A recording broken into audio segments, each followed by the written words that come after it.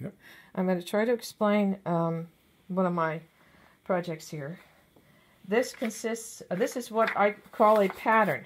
I just figure out how many stitches per unit and I put it on a thing. So this is moss. I have several panels of moss, and the moss stitch is 2 rows of knit 1, purl 1. So you do 2 rows of the knitting and purling, and then the third row you switch it out.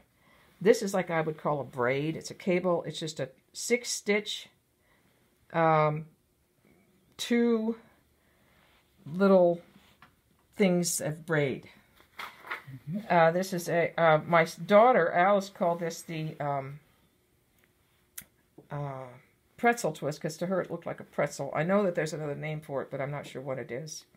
It's just the knit of 3 cables, and it has a 6 stitch, 6 row cable in the middle. And then this is a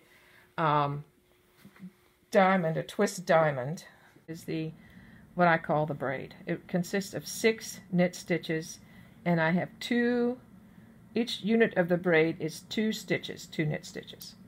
Now you look at a braid, and this one I just did, so this I'm just going to leave. I'm going to just knit these 2. And it's this turn for these 2 to go over that one. I mean, it's just I just look at it. That's all there is, just 2 stitches. It's all knit, and it makes like a little braid. Okay. So every other time. So this time I did it. This next time I'll use this one, and the middle will go over that one. If you can see it, the middle goes over that one, and then the middle goes over that one, and just to make a little braid. They're just 6 stitches. Okay, this next little element is kind of like a dividing unit. You know, I just use it to divide patterns sometimes. I call it a twist.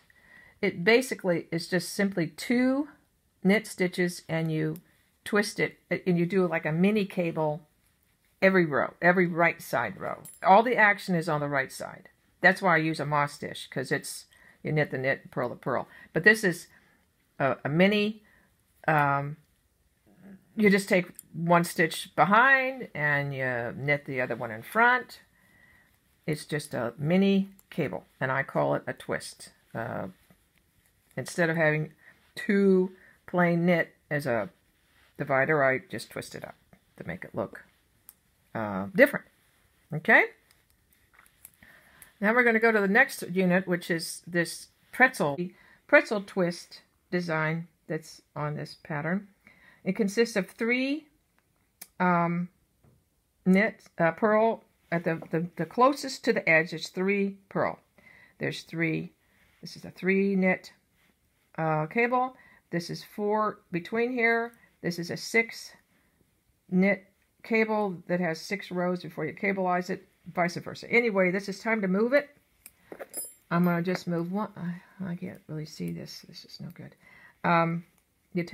To move these cables along, simply take 1 from the side, and you knit the 3 off of here. Knit. And you put it towards the front so you can see the cable on the top. And then you purl this one, because this is inside the field. It's purl. Okay. And you purl until you get to the next knit cable. And you take the 3 knit stitches off, and you transfer that other knit purl one over here. And you continue on. Like this these 2 will meet in the middle, and then the next row we will twist it up. Okay? You just continue on. You take this one off of here. You see how they meet up in the middle? And the next row, you simply do a cable in the middle of this design. Okay? Straight. The twist, what I call a twist diamond that's filled with a moss in the middle. The closest edge is 3, the 3 purls. The farthest from the middle is 9 stitches, and there's 4 knit stitches in here, and each one of these twisty cables is 2 knit stitches. And then of course I have the moss in the middle. I'm going to purl over until I get to my knit diamond edge, and I hope that's a purl. It is. Okay, I take the edge, I have my double pointed needle, I take the first 2 off, that's my edge. I purl this off because this whole field over here is always purl. I slip one off so I can create the twist, and I knit it off first. Then I knit the other one off, the one that was in behind, and that creates that little twisting over the top. Now this is a moss field. I have done 2 rows of purl, and now this is going to be a knit, and this will be a purl. And I chose the moss stitch so that when I do the right side is when I make the changes, the cable work and the moss changes. The back side of the work, if it's a knit stitch, you knit it. If it's a purl stitch, you purl it. You don't have to worry about doing any cable work. You just try to make sure it's a knit that's a knit and a purl is a purl. That's why I like the moss. Now we're at the other side of the twist diamond. This one is going to, one pointed needle, I take one off. And this is the one that's moving it from the inside to the outside. I take another double pointed, and I'm going to twist it by putting it in the front. I knit this one off. This is still my border. I knit the other one off. And the one that's been left behind here, it's going to be a purl, and that's what creates the movement of the,